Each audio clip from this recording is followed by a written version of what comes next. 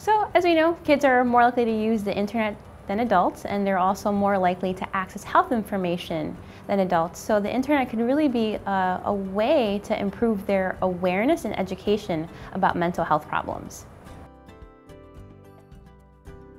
So learning more about mental health problems, treatment options available, as well as where to get treatment, definitely helps to normalize mental health problems and thereby reducing stigma. So increasing people's knowledge about mental health issues makes it more likely that they'll actually seek help.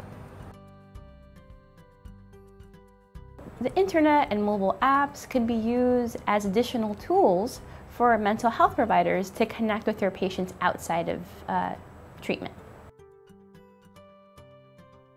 So sometimes it could take a very long time to see a clinician. It could take up to 6 to 8 weeks on a waiting list.